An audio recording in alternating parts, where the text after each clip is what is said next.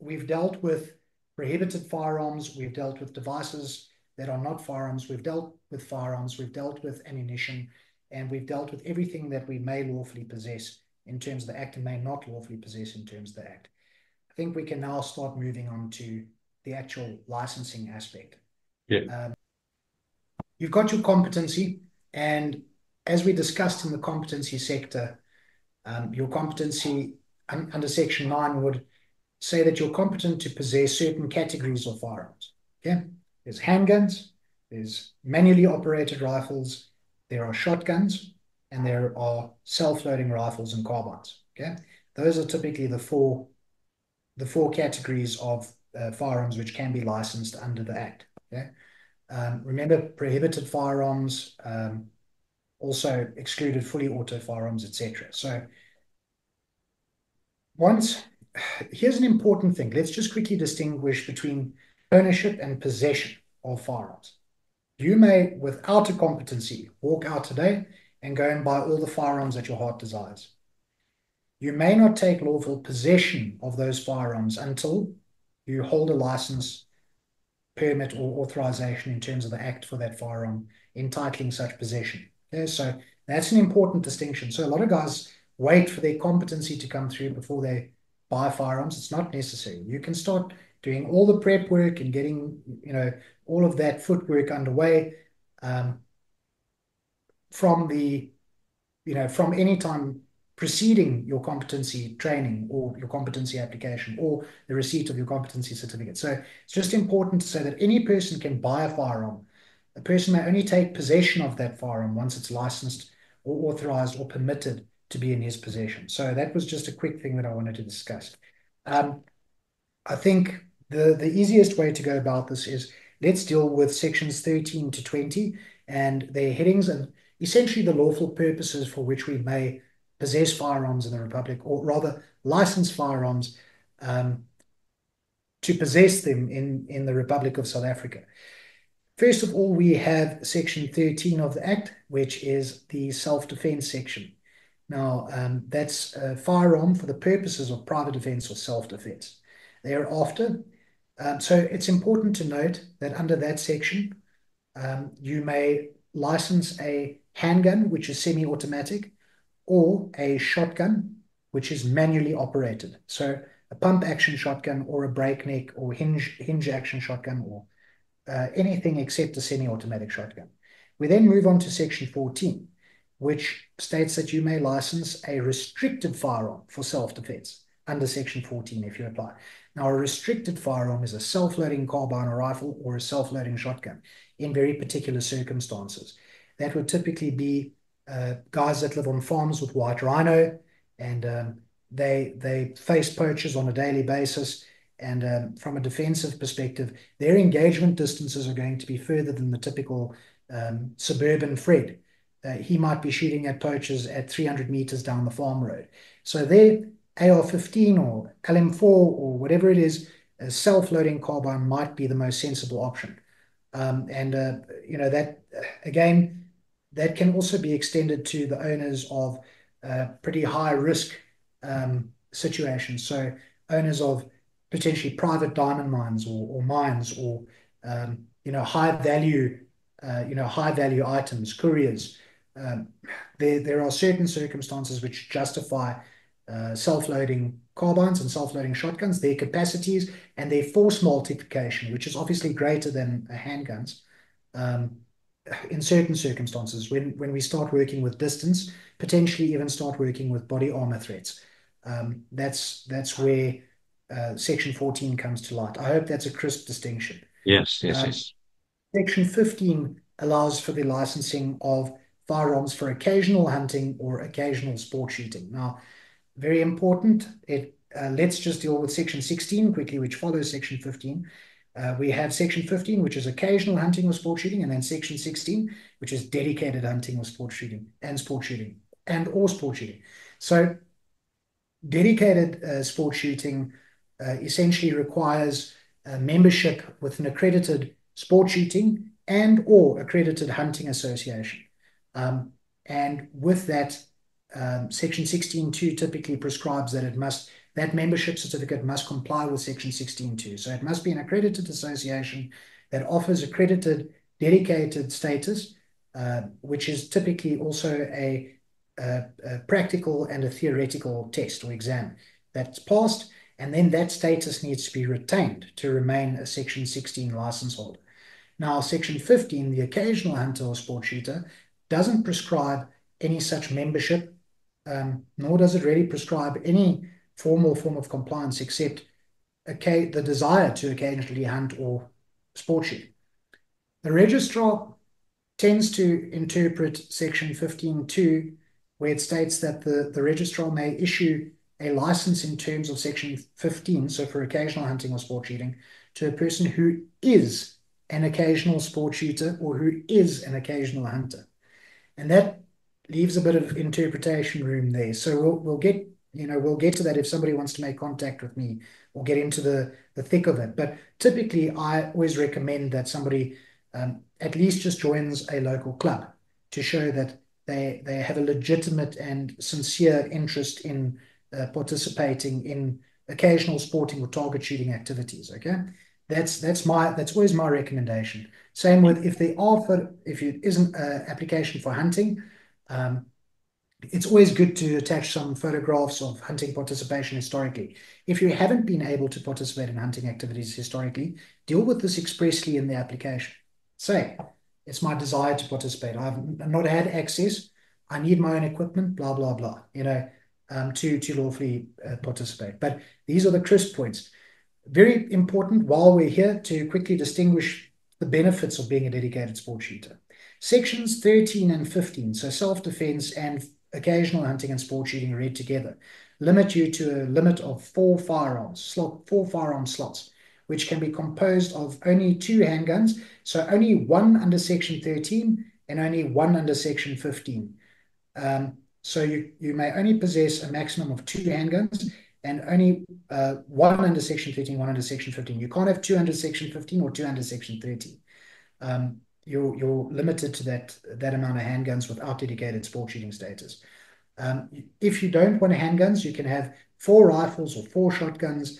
And a very important distinction is Section 15 limits you to manually operated shotguns and manually operated rifles for occasional hunting or occasional sport shooting. You may possess semi-automatic handguns under Section 15 for occasional hunting or sport shooting. However, Section 16 allows the licensing of all 4 categories, where Section 15 only allows the first 3 categories. So Section 16 allows self-loading carbines and self-loading shotguns. That's an important distinction. Further, if you do not hold dedicated sport shooting status, you're limited to a maximum of 200 cartridges per license. So that's essentially per firearm. So if you have a 9mm pistol under Section 15, you're limited to 200 cartridges, which we all know is not even a full practice session, typically in the practical shooting sphere. It's one of those. So Section 16 also allows you to possess an unlimited number of firearms for dedicated sport shooting and or dedicated hunting purposes. This is where those are the important distinctions between the 2 sections. So if I could wrap that up into a more concise model for easy digestion, Section 16 allows more than 4 firearms. Section 16 allows you an unlimited number of handguns, whereas Section 13 and 15 only allows you a maximum of 2 handguns. It allows you more than 200 cartridges per license, and what else? Oh, and it allows you to license self-loading carbines and self-loading shotguns. So semi-automatic rifles or carbines and semi-automatic shotguns. What's very interesting is you have a specific competency for a self-loading rifle and carbine, but in order to get a self-loading shotgun, you simply need a shotgun competency and you simply need dedicated status, either hunting or sport shooting status. So there is no competency for a self-loading shotgun.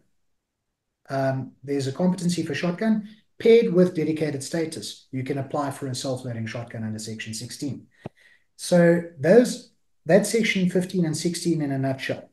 Another important thing under section 16, once you've acquired a license under section 16, it's valid for 10 years. For that 10-year period, you need to maintain your dedicated status. And upon renewal for a further 10 years, you need to maintain that dedicated status. So each accredited association has its own criteria for maintenance of that status.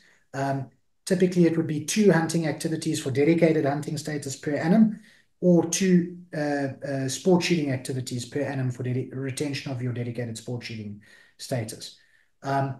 Again, contact your accredited association or an accredited association of your interest to find out what the criteria are of acquiring that status and maintaining that status. Always know what you're in for.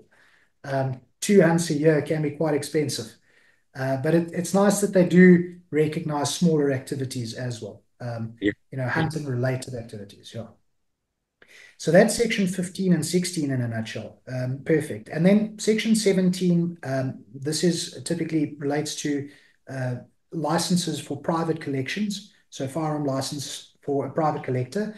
That would be members of accredited collectors associations such as, I think it's SACA, which is the South African Accredited Collectors Association, I believe. And they essentially, you would motivate to SACA that this is why you require the firearm, and SACA will then give you essentially a certificate of collectability if they're satisfied with that, and then the registrar will accept that application and he will issue a section 17 license for that collector item. But it's very well regulated, and there are different categories of collection as well. And that's one of the caveats where they said a prohibited firearm, a fully automatic firearm, under certain collector categories for the preservation of those collector values, some fully automatic firearms are allowed to be lawfully possessed by collectors. But it's very strict control measures, etc. in place. So to find out more, maybe reach out to SACA, or even Classic Arms, who have a very big role in the preservation of historically valuable firearms in South Africa. They do great work in as far as that's concerned, because so many of our historical guns have been butchered over the years. So then moving on to 18 is a permit for the possession of a private ammunition collection. That's if somebody wishes to collect cartridges or historically valuable cartridges, or rather a series of potentially collectible value cartridges. So that's the beauty is in the eye of the beholder. They might find Ackley cartridges interesting, and that's what they want to collect, all the different Ackley renditions. Yeah, so that's also a very specific type of permit. Then section 19 deals with public collections, so firearm licenses for public collections. And then lastly, section 20 deals with firearm licenses for business purposes. Now, there are different business purposes prescribed in the Act, which are recognized as categories on their own, and then it is broadened or extended by the registrar. But typically, the second that a firearm is being used to generate an income, or to generate revenue, or to render a service therewith, it falls under section 20. So that's another thing a lot of people must consider. If they're using personal firearms for certain business applications, potentially consider the wording of section 20 and get some advice around business purposes. But typically, section 20 identifies the licensing of firearms for business purposes for security. So that's CIRA accredited companies or security companies.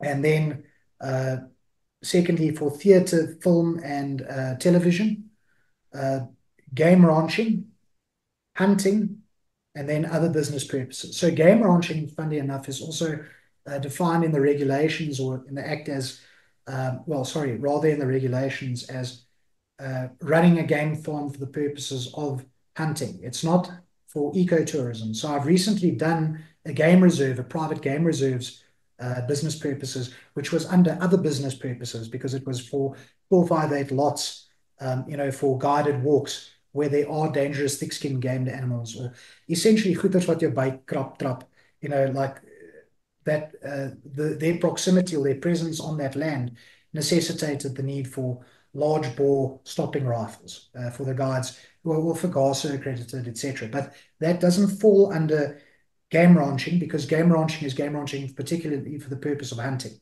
So that game ranch would have its own firearms, or for the breeding of game, and for the management of game. And then hunting, interestingly enough, will also be for um, say for instance, a professional hunting operation, or outfitters who require those firearms to rent out to clients and potentially to issue to their hunters in the field, or to their Yep. their professional hunters. It's difficult sometimes. That does clash a little bit with Section 16A of the Act, which, sorry, I did. So Section 16, capital A, I skipped that, which is license for professional hunting. And that would typically be issued to a person with affiliation with an accredited professional hunting association, such as FASA, or I think it's the FASA and the, not Confederation, but the Custodians of Professional Hunting of South Africa. Sorry, those are the two quite large professional hunting bodies in South Africa. So that typically wraps up the licensing sections, from Section 13 through to Section 20. Now, just a brief one, Section 21 of the Act deals with temporary authorizations or permits to possess firearms. Now, so this is typically used by people that urgently need a firearm for a sporting or a hunting event. It's very rarely approved by our registrar, and it's typically for non-citizens. It's the most common mechanism here in South Africa has been non-citizens applying for temporary authorization to possess firearms in the country for sporting events or for hunting, trips. But it's become a very technical sphere, fraught with sort of pitfalls and internal measures or policies at the registry, which are quite opposed or difficult to secure these types of temporary authorization permits. Again, this is now the ambit of experts. Martin Hood, for instance, has got a couple of these Section 21 permits done. That's with MJ Hood and Associates. I think they're the specialists at this stage in the country with these types of permits, the Section 21 permits especially. And I'd recommend them getting in touch with MJ Hood and Associates on the Section 21 side of things. But yeah, that concludes the different lawful purposes, if I could put it that way, for licensing of firearms in South Africa, and which categories of firearms we're allowed to license for which purposes. Yeah. I think you've covered. So I think for the average citizen, am I correct if I say that we are looking at Section 13, 15, and 16 as a sort of a generalization to say, me as Joe Soap on the street, I can license a firearm under one of these three. Obviously, if I want to be a collector or whatever, there's different ones. But I think for the main purpose, we're looking at these three sections. You've sort of touched on what firearms can be licensed under sections. So maybe if you can just dust up quickly on that for us again to just ensure that I know what then constitutes a self-defense firearm, if I can call it that. Absolutely. So under Section 13, it would be a handgun, so a semi-automatic handgun. Now, there's this a semi-automatic handgun is essentially, again, I pull the trigger, and every time I pull the trigger, there's a single shot until I reset that trigger and I fire a subsequent shot by depressing the trigger again. So semi-automatic handgun. So that includes both semi-automatic slide-operated handguns or revolvers, for that consideration, for that matter. Then manually operated shotguns. So under Section 13, you may license a pump action shotgun, or a hinge breakneck shotgun, or a lever action shotgun, or something of that nature. Those are the limitations in terms of self-defense under Section 13. Under Section 14, again, that's for restricted firearms, self-loading shotguns and self-loading carbines. We've given some insight into which circumstances those may be licensed for. Typically, farmers with heavy poaching operations on their farms, or people with high-value assets, or businesses which need that degree of force multiplication.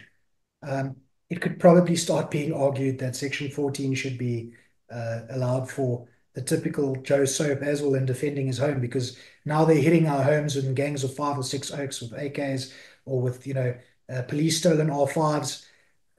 That's true. Probably security industry trained individuals as well. Where do we draw the line with, if he has one, I should have one too.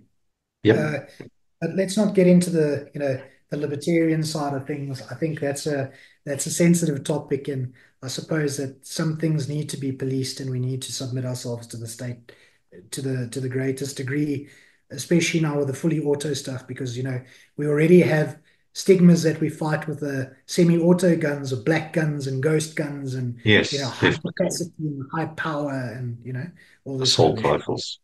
Assault rifles, yeah. So um, Section 15, we can license semi-automatic handguns, again, semi-automatic slide-operated handguns or revolvers for sporting or hunting.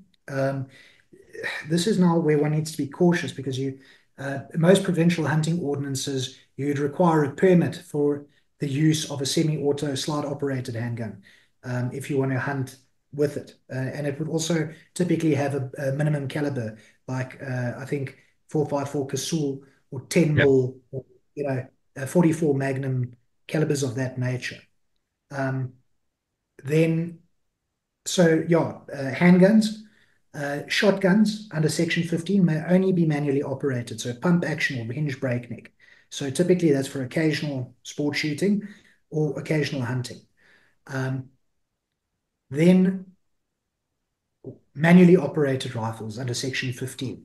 Bolt action rifles, lever action rifles, pump action rifles, hinge breakneck action rifles, um, all the different action rifles, except firearms which are self-loading in nature. So again, Section 16, so under Section 15, handguns, rifles which are manually operated, and shotguns which are manually operated. Under Section 16, handguns, manually operated rifles, self-loading rifles, manually operated shotguns, self-loading shotguns. Those 5 categories.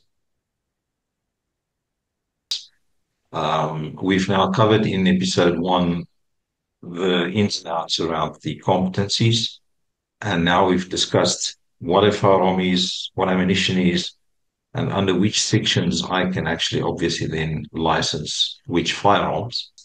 Now we've come up to this point. Okay, now I've got my competency. I know which section I want to license my firearm under. I've got an idea what I want to license. So what then is the licensing process? How does that work? If you can explain that. Excellent. Thanks, Jan. So I'm going to try and keep this as brief as possible. I know that Max Rossle and brief are pretty distant terms, but I'll give it a It's just bash. your surname that's short. That's about it. And me physically. So I think where we get to now is you've got your competency, you've purchased your firearm from a dealer. When you purchase a firearm from a dealer, the confirmatory document that you'd receive is a SAPS 271 form. And that SAPS 271 form is titled Application for a License to Possess a Firearm. It's a wonderful form that they fill in partially for you. And it's got the guns details, and it's got the dealer's details and the seller's details.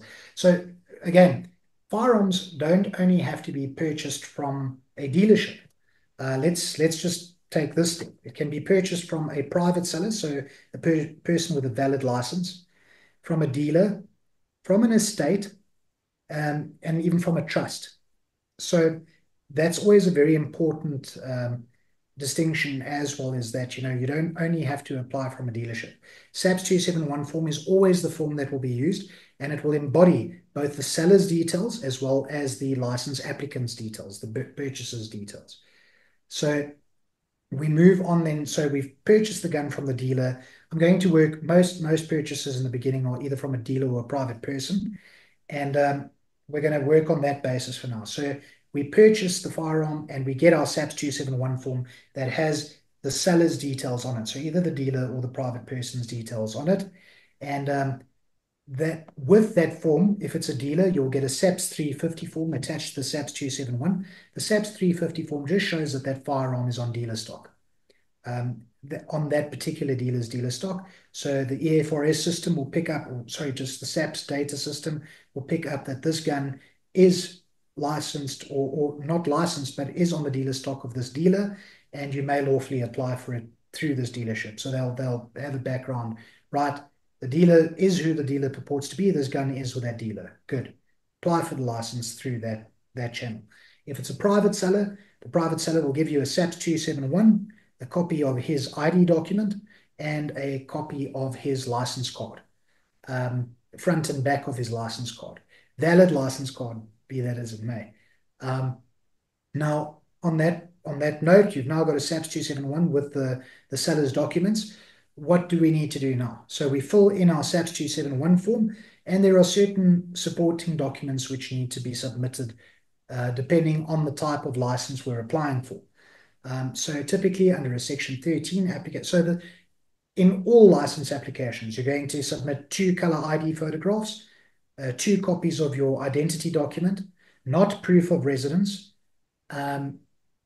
So 2 color ID photos, 2 ID copies, a copy of your competency certificate to possess that particular category of firearm, then any other firearm licenses that you may have attached thereto, and then the supporting documents for Section 13. So proving that you need the firearm for self-defense. Crime statistics, articles, blah, blah, blah. Section 15, for occasional hunting, as I said, or occasional sport shooting, you're going to submit photographs of hunting participation and or membership with a gun club or even accredited association membership, whatever it may be, to support that occasional usage. It's a step before dedicated status.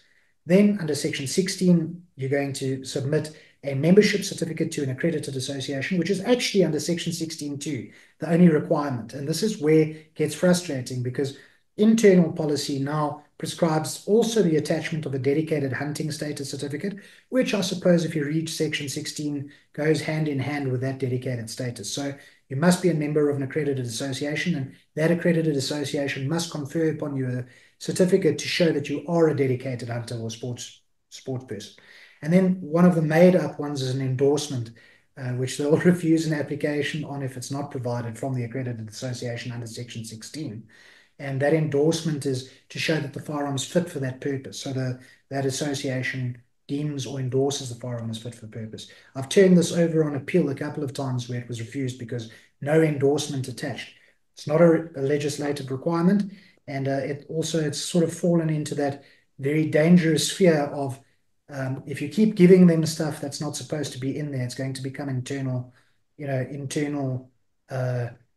protocol or internal, policy, and we should try and avoid over what's the right word over appeasing SAPs on that basis, not giving them funny documents which aren't legislatively prescribed or don't really tie in with the legislative prescripts. And then also typically on the bundle of what would be submitted with an application is always photographs of the safe, even though it's not prescribed in the Act.